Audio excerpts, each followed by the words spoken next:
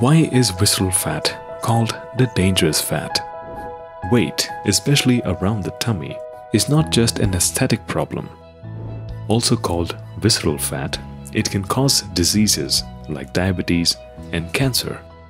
So, what is visceral fat? It's the fat that's wrapped around major organs such as the liver, pancreas, and kidneys. It hampers proper functioning of your organs and can cause all kinds of diseases, including heart disease, cancer, stroke, diabetes, depression, arthritis, obesity, sexual dysfunction, and so on. A large waist is a dangerous sign of visceral fat. A healthy person's visceral fat should be in single digits. Otherwise, it can lead to your medical bills to balloon up in the future. It's rightly said, you can either work on your health before you lose it or after you lose it.